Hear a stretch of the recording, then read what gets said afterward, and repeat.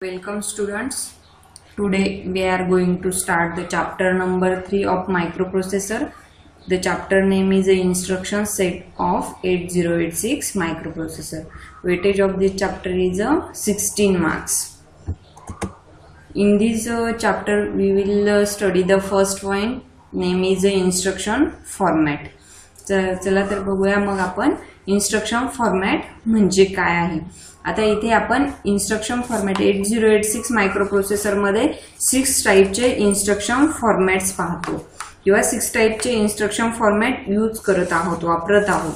तर instruction format म्हणजे काय की जो काही आपण मायक्रोप्रोसेसर असेंबली लँग्वेज मध्ये जो काही मायक्रोप्रोसेसरचा प्रोग्राम राइट डाउन करणार आहोत त्या प्रोग्राम मध्ये राइट डाउन केलेला कोड त्याला आपण म्हणतो इन्स्ट्रक्शन. आता तो कोड कसा कुठल्या फॉर्मॅट मध्ये आपण राइट डाउन करतोय, बाइट्सच्या फॉर्मॅट मध्ये किंवा वर्डच्या फॉर्मॅट मध्ये किंवा कुठे तो स्टोअर करतोय, रजिस्टरचा कुठला वापर करतोय हे आपण इन्स्ट्रक्शन फॉर्मॅट मध्ये पाहणार आहोत. तर बघा मग instruction format, a machine language instruction format has one or more number of fields associated with it. म्हणजे मशीन लँग्वेजच्या ज्या काही इन्स्ट्रक्शन्स आहेत त्याच्यामध्ये एक फील्ड असेल किंवा त्यापेक्षा एकापेक्षा जास्त फील्ड्स असतील. म्हणजे एक व्हॅल्यू असेल किंवा ते एका व्हॅल्यूपेक्षा जास्त व्हॅल्यूज असतील. बघा मग the first field is called as a operation field, operation code field or code field. आता जी काही पहिली फील्ड असेल इन्स्ट्रक्शन मधली फर्स्ट फील्ड असेल तिला आपण कुठली फील्ड म्हणतो, ऑपरेशन कोड फील्ड किंवा अपकोड field, which indicate the type of the operation to be performed by the CPU. आता ही फर्स्ट ऑपरेशन कोड फील्ड काय दाखवते की आपल्याला कुठलं ऑपरेशन परफॉर्म करायचंय, इन्स्ट्रक्शन मध्ये कुठलं ऑपरेशन दिलेलं आहे हे सीपीयू ला सांगण्याचं काम करते फर्स्ट फील्ड. सपोज आपण दिलं असं ऍड AL, BL, मग काय सांगणार आहे ऑपरेशन कुठलं आहे ते ऍड, ऍडिशन नावाचं ऑपरेशन आहे. ते ऍड ऑपरेशन काय इंडिकेट करेल, the type of the operation to be perform by the CPU. CPU ला कुठलं ऑपरेशन परफॉर्म करायचं आहे हे आपल्याला ऍड सांगेल. त्यानंतर नेक्स्ट आहे बघा, the second field is called as a operand field. Second field कुठली आहे, ऑपरंड फील्ड आहे. आता बघितलं होतं आपण ऍड AL, BL, म्हणजे हे काय झाले, AL आणि BL काय झाली आपली ऑपरंड फील्ड झाली. तिथे आपण ॲज अ ऑपरंड म्हणून रजिस्टर वापरलेले आहेत, बट ती आपली सेकंड फील्ड काय आहे, ऑपरंड फील्ड. म्हणून बघा the second field is called as operand field that is data field on which CPU perform the operation specified by the instruction of code. म्हणजे सीपीयू काय करेल, सेकंड फील्ड वरती data आहे आपला, सीपीयू परफॉर्म करेल operation जे काही आपल्या ऑपकोड मध्ये दिलेलं आहे, फर्स्ट फील्ड मध्ये दिलेलं आहे ते ऑपरेशन तो सेकंड फील्ड वरती परफॉर्म करेल. बघा मग 8086 मायक्रोप्रोसेसर हा 6 इन्स्ट्रक्शन फॉर्मॅट वापरतो. मग बघा 8086 instruction set has 6 general formats of the instructions. The length of the instruction may vary from 1 byte to 6 byte. MCQ ला विचारला जाऊ शकतो इन्स्ट्रक्शन फॉर्मॅटची लेंथ किती आहे, 1 byte to 6 bytes. The instruction formats R discuss below. Instruction formats खाली दिलेले आहेत. बघा मग 1 byte instruction, register to register instruction, register to और from memory with no displacement instruction, register to और from memory with displacement, immediate operand to register, immediate operand to memory with 16 bit register, 16 bit displacement. हे आहेत आपले 6 instruction format. One by one बघूया. बघा 1 byte instruction त्याच्या नावामध्येच आहे 1 byte म्हणजे 8 bit. जी काही इन्स्ट्रक्शन आहे ती आपली 8 बीट एवढी लेंथची इन्स्ट्रक्शन असते. म्हणजे एखादी इन्स्ट्रक्शन राइट डाऊन केली आपण तर तिची लेंथ किती असणार आहे, 1 बाइट असणार आहे. त्या इन्स्ट्रक्शनला म्हणतो आपण 1 बाइट इन्स्ट्रक्शन. बघा मग 1 byte instruction, this format is only 1 byte long. म्हणजे किती बाइट लॉंग आहे तो, 1 byte. May have implicit data और रजिस्टर ऑपरंड. ह्या इन्स्ट्रक्शन मध्ये डायरेक्ट डेटा पाठवला जाऊ शकतो, पूर्ण डेटा असू शकतो किंवा रजिस्टर ऑपरंड्स असू शकतात ह्या 1 बाइट मध्ये.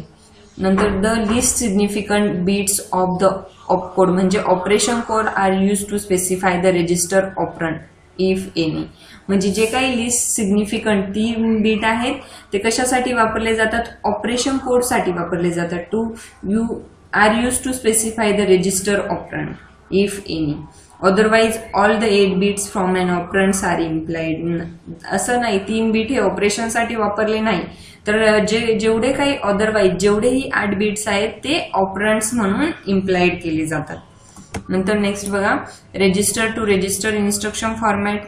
आता त्याच्या नावामध्येच आहे त्याचं रजिस्टर टू रजिस्टर. इथे सर्व काय वापरले जातात, रजिस्टर्स वापरले जातात. किती बाईटचे रजिस्टर आहे तिथे, तर आपला मायक्रोप्रोसेसर हा 16 बीटचा आहे म्हणून आपले सर्व रजिस्टर हे 16 बीटचे आहेत, म्हणून इथे त्याची लेंथ किती आहे 2 बाइट्स. म्हणून बघा, register to register instruction, the format of instruction is of 2 bytes long. In register to register instruction किती बाइट लॉंग आहे आपली, 2 bytes long. The first byte of code indicates operation code of the instruction, that is opcode, and width of the operand specified by W bit. आता बघा, first resistor to register मध्ये first byte मध्ये काय केलं जातं, आपल्याला operation दाखवलं जातं आणि त्या इन्स्ट्रक्शनची विड्थ किती आहे हे आपल्याला फर्स्ट बाइट मध्ये दाखवलं जातं. आणि सेकंड मध्ये काय दाखवलं जातं बघा, the second byte of the instruction code indicates the register operand. Register operand कुठला आहे, अँड आर और M field age shown below. आणि आर एन एम म्हणजे रजिस्टर और मेमरी लोकेशनची फील्ड शो केली आहे, दाखवली आहे. सेकंड बाइट मध्ये रजिस्टर ऑपरंड अँड आर और M field. The register specified in the REG field is one of the register operand. The R or M field indicates another operand which may be register or memory location. बघा, मग REG field काय दाखवते आपल्याला, register operands कुठला आहे तो show करते. And R और M फील्ड काय दाखवते की अनदर रजिस्टर ऑपरंड रजिस्टर आहे किंवा मेमरी आहे. अनदर ऑपरंड कुठला आहे, रजिस्टर आहे की मेमरी लोकेशन, हे शो करण्याचं काम करते. बघा, मग इथे 2 बाइट्स आहेत लॉंग, 2 बाइट लॉंग आहे register to register. First byte मध्ये काय दाखवलंय आपल्याला, अपकोड and W, width and अपकोड. Second byte मध्ये काय दाखवलंय, R और M REG and D7 and D6 bit is 1. नंतर नेक्स्ट बघा, नेक्स्ट टाइप आहे रजिस्टर टू और from memory with no displacement. आपल्याला सर्वांना माहित आहे डिस्प्लेसमेंट म्हणजे काय, आपला ऑफसेट ऍड्रेस आहे. आता रजिस्टर टू और from memory with no displacement म्हणजे काय, रजिस्टर मधनं डेटा घ्यायचा किंवा एखादा मेमरी मधनं डेटा आपल्याला घ्यायचा असेल तर तिथे ऑफसेट ऍड्रेस कॅल्क्युलेट केला जात नाही किंवा ऑफसेट ऍड्रेस हा कन्सिडर केला जात नाही. त्याला आपण म्हणतोय रजिस्टर टू और from memory with no displacement instruction. मग दिस type of instruction, the format of instruction is of 2 bytes long. किती बाइटची आहे ही इन्स्ट्रक्शन, तर 2 बाइट्स आहे. The first byte is same as in the register to register format. पहिला byte आहे तो register to register format सारखा same आहे, म्हणजे REG R और M. नंतर बघा, but second byte contains mode field as shown in below. म्हणजे सेकंड बाइट काय दाखवते, मोड फील्ड दाखवते. जसा मायक्रोप्रोसेसर हा मॅक्झिमम मोड मध्ये वर्क करत आहे की मिनिमम मोड मध्ये वर्क करत आहे हे आपल्याला सेकंड फील्ड मध्ये दाखवलं जातं सेकंड बाइट मध्ये. मग बघा, द मोड R और M register and the W field R given. कुठल्या कुठल्या फील्ड आहेत, द मोड R और M register and the W field R given. म्हणून बघा, first byte same register to register सारखा आहे, म्हणजे अपकोड अँड W दाखवलेला आहे फर्स्ट बाइट मध्ये.